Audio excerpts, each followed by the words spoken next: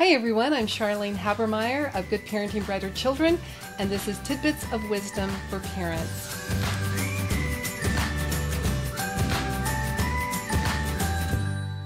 Today we're going to talk about technology, but we're going to talk about a specific aspect of technology. We're going to talk about how to reset the brain if you are on the computer too long. And there's a lot of reasons why you want to do this, because if you don't, then you're rewiring your brain for a very, very small attention span. I think I mentioned to you that the attention span of a goldfish is 9 seconds, and the attention span of most children now, and young adults, and even adults, is 6 seconds. So it's pretty sad. And the reason being is you're in front of that computer, you're in front of that phone, you're in front of that video game way too long, way too many hours. So to protect your brain, you want to reset it. The ideal thing is that you should be resetting it every hour for between 5 and 10 minutes. Now you're probably going to gasp in horror and say, oh my gosh, you can't take away that much time.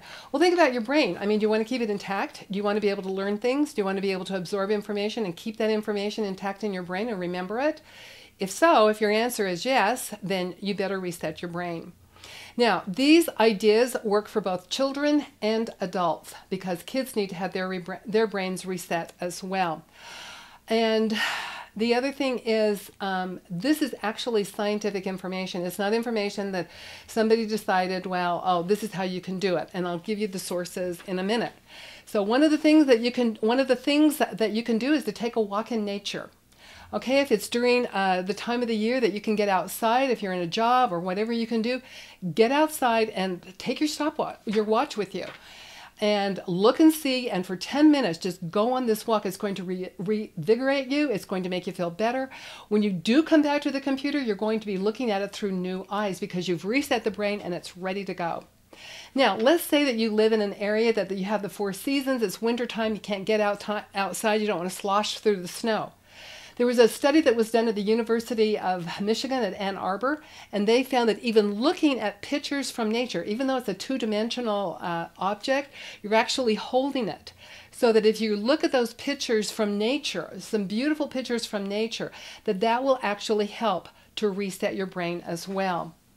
Now, another thing is to listen to classical music for 10 minutes. Now, I don't know why necessarily classical music, probably because of the complexity of the music. It really helps to put your brain on fire and to have it work on all 4 cylinders. So that would be another thing that you could listen to. Now, what I would do is, if I were you, is I would listen to some kind of music, mainly from the Baroque or classical period, meaning something from Handel, from Bach, or from Mozart or Beethoven. One of my very, very favorite pieces from Beethoven is the Violin Concerto in D, Violin Concerto in D. It's absolutely incredible. I've heard it played in the malls before, and it's like I just have to stop because the music is so stunningly beautiful. Start with the 3rd movement. That will take you about 5 or 6 minutes to listen to. It's magnificent. You will love it. Okay, another thing is you can take a hot bath or a hot shower. Now, if you're at home, you could feasibly do this. It'd be a little bit difficult to do it on the job, but just keep in mind that taking a bath or a shower, that 10 minutes of just getting some R&R in, getting away from that flat screen, that 2-dimensional screen, because we do live in a 3-dimensional world. You've got to get back into that 3-dimensional world and reset your brain. Another thing that they said is they found if people laugh out loud, they said get not an ebook, but a 3-dimensional book that is filled with jokes and funny things that you can sit there and turn the pages and read it and laugh out loud. If you feel embarrassed to laugh out loud in front of your colleagues, then go out to your car and read the book and laugh out loud there. If you're at home with your children, teach them that one of the ways you're going to reset your brain is you're going to laugh out loud. And that's a fun one, because I would imagine that helps more than just resetting the brain.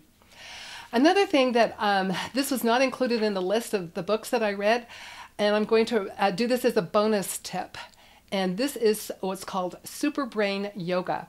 You can Google it, and you can actually go onto one of my blogs, and I have the link to it. And if you go down into the description section, you'll find that link. Super Brain Yoga is pretty amazing. It's you do it very simply. I'll tell you how to do it. They talk about, it was part of a news broadcast as well, but a friend told me about it, that she and her family, there was a problem in their family that their memory started going at a very early age. And so what they did as an entire family, they did super brain yoga, because it helped with memory, it helped with brain organization, it helped with balancing the brain, the left and the right sides of the brain. It was amazing. And just based on what I've had experience with it, I really think that it can help reset the brain. So you take your hand, your left hand, and you put it over to your right ear. You take your right hand is always on top, and it's over to your left ear. Then you're going to go down and up. You're going to bend your knees like you're doing a squat. When you go down, you're breathing in, and when you come up, you're breathing out. So it looks like this. It's going, and you breathe everything out, get all that carbon dioxide out of your lungs. And you do that for about 15 times. Now you're probably thinking, well, I'm going to hyperventilate and faint. No, you won't.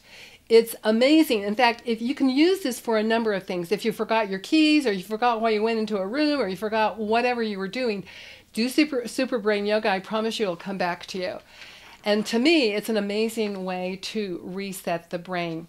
Okay, here's a couple of books that you may be interested in reading about all the dangers of technology. What the internet is doing to our brains is the shallows.